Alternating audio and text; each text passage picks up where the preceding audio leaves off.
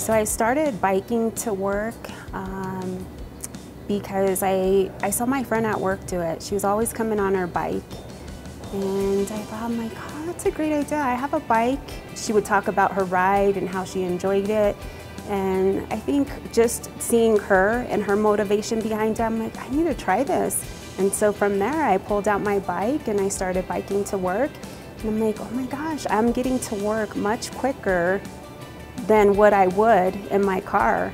And then too, it was just, you know, in the morning, the nice breeze, not having to worry about, you know, traffic, where I'm gonna park when I get to work. It just took away that added stress. And from there, I'm like, oh, why did I never do this? And then from there, I just continued.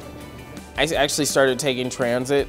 Started with the bus because I used to live in Southeast Denver. Emmanuel's in Northeast Denver, and so I would take the 65 to the 28, and then I would take the light rail home. So that was like my usual for about 3 straight years, my usual transit.